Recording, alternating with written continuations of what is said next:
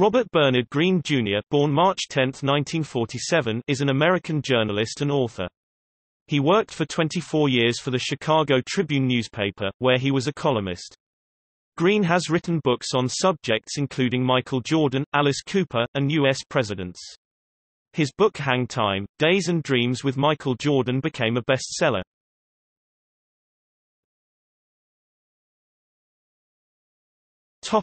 Early life. Originally from Bexley, Ohio, a suburb of Columbus, Greene attended Northwestern University in Evanston, Illinois, and became a reporter and feature writer for the Chicago Sun-Times upon graduating in 1969, receiving a regular column in the paper within 2 years.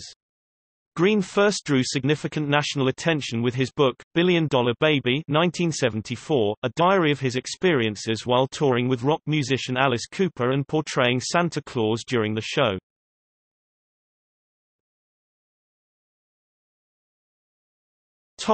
Newspaper column.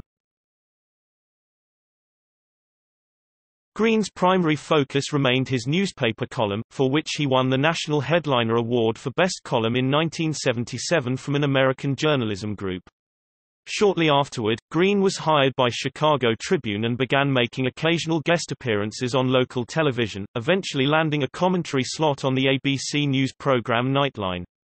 He also wrote the American Beat column in Esquire. In January 1980, Greene assisted Los Angeles police in apprehending a man who had allegedly written letters to Greene as well as to police threatening to go on a killing spree. At that time, Greene's column appeared in approximately 120 newspapers, including one in the Los Angeles community of Huntington Park where the letter writer lived. In the first week of January, Greene traveled to Los Angeles at the request of police. Through the use of his column, Greene gave out a phone number to his hotel room that the letter writer, who identified himself in letters as "molded to murder," was to use to contact Greene. Police were able to trace the call and arrest the man at a payphone. Greene chronicled these events in his daily column as they occurred. In 1989, he asked Vietnam veterans if they had really been spat upon when they returned from overseas. The response was so overwhelming, he published a book, Homecoming, When the Soldiers Returned from Vietnam, full of the letters he received. During the 1990s, Greene spent time covering Michael Jordan of the Chicago Bulls basketball team, forming an unlikely friendship that Greene documented in 2 best-selling books. The movie Funny About Love 1990 was based on a Greene column. In 1993, his novel All Summer Long was published by Doubleday, and his columns are collected in several books. Though Greene was popular with readers, critics accused him of excessive sentimentality, heavy writing and repetitive coverage of the same subject, most notably the Baby Richard child custody saga. A therapist for the birth parents in the custody case, Karen Moriarty, claimed in the book Baby Richard, a 4-year-old child comes home that Greene never spoke to the parents, although he covered the subject with 100 columns in which he strongly took the side of the adoptive parents. Greene claimed that the biological parents, the Kirschners, did not respond to his requests for interviews. The Chicago Reader ran a derisive column, "Bobwatch, we read him so you don't have to," penned pseudonymously by Chicago Sun-Times columnist Neil Steinberg. Greene's experiences as a roadie for Alice Cooper were parodied by comics writer Steve Gerber in the background of the villain Dr. Bong, real name, Lester Verd, in the 1970s Marvel comic Howard the Duck. Critical coverage of Greene, which offered extensive coverage of his predilection for rewriting pop culture press releases, was also featured in Spy magazine in a December 1988 article by Magda Krantz. "You wouldn't want to be Bob Greene." Krantz characterized his output as the journalistic equivalent of tuna helper.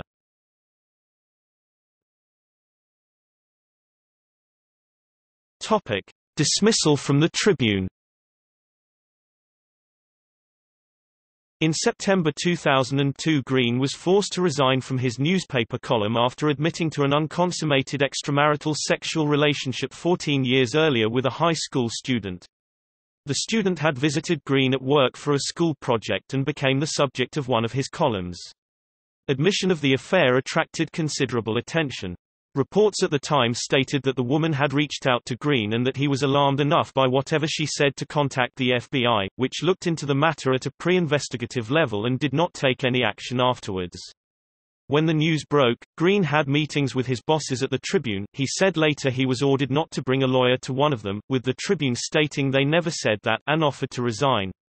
He was surprised when the Tribune told him his resignation was accepted, and the paper publicly stated that he had been dismissed for abusing his position for his own benefit, but did not provide details at that point. The full story, that he was basically told to leave and did so on non-criminal grounds, did not emerge fully until months later.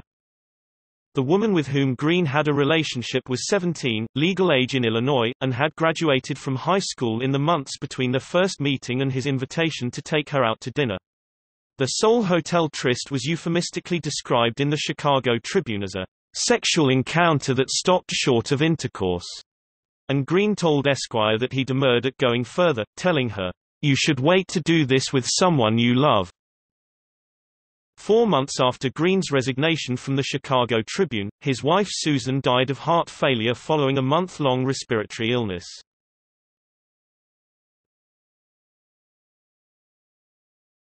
Topic: Current books.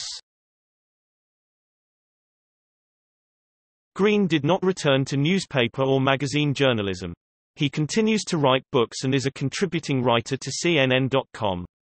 His 2006 book, And You Know You Should Be Glad, A True Story of Lifelong Friendship, is a personal account of the illness and death of his lifelong friend Jack Roth at age 57.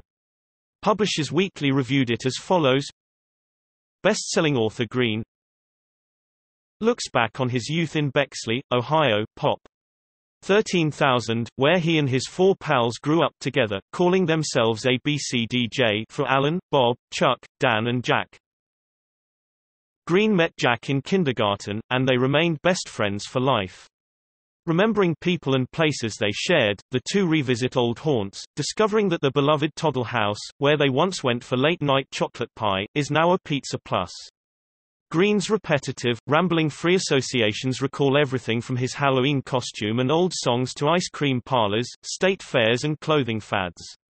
Unfortunately, the author's dusty attic of lost Americana is cluttered with clichés, nostalgia and overly sentimental yearnings. His next book, When We Get to Surf City, A Journey Through America in Pursuit of Rock and Roll, Friendship, and Dreams, was released on May 13, 2008. It is a chronicle of a 15-year period when he intermittently toured with surf rock musicians Jan and Dean, singing backup and playing guitar. His latest book, Late Edition, A Love Story, was released on July 7, 2009. In it, he wistfully chronicles his days as a copyboy and other apprentice positions at the Columbus Citizen-Journal and the Columbus Dispatch.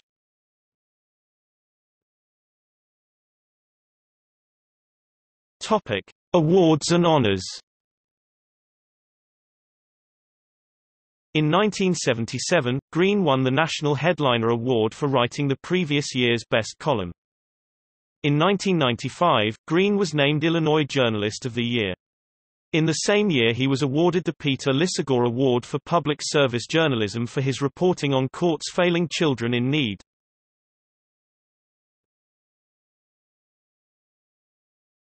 Topic: Personal life. Greene has 2 children with Susan Kerbel Greene.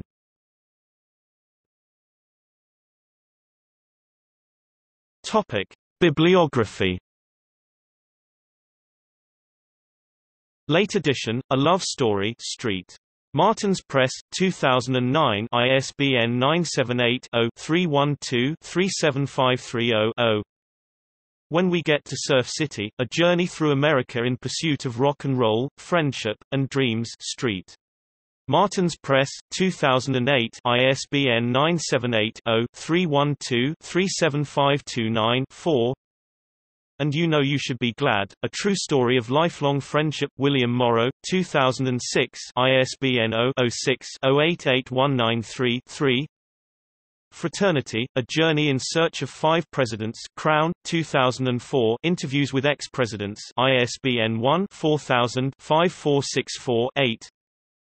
Once Upon a Town, The Miracle of the North Platte Canteen, William Morrow, 2002, ISBN 0-06-008196-1. Duty, A Father, His Son, and the Man Who Won the War, William Morrow, 2000, half about his relationship with his father, half on Paul W. Tibbets. ISBN 0-380-97849-0. Notes on the kitchen table, families offer messages of hope for generations to come, Doubleday, 1998, co-authored with his sister, D.G. Fulford, ISBN 0-385-49061-5. The 50-Year Dash, The Feelings, Foibles, and Fears of Being Half a Century Old, Doubleday, 1997, ISBN 0-385-48502-6. Chevrolet Summers, Dairy Queen Nights, Viking, 1997, collection of columns, ISBN 0-670-87032-3. Rebound, The Odyssey of Michael Jordan, Viking, 1995. ISBN 0-670-86678-4. To Our Children's Children, Preserving Family Histories for Generations to Come, Doubleday, 1993, co-authored with his sister, D.G. Fulford, ISBN 0-385-46797-4.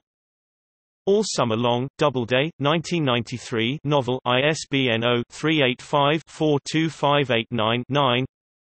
Hang Time, Days and Dreams with Michael Jordan, Doubleday, 1992, ISBN 0-385-42588-0.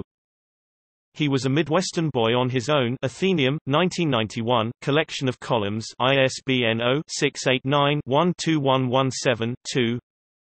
Homecoming, When the Soldiers Returned from Vietnam, Putnam, 1989, ISBN 0-399-13386-0.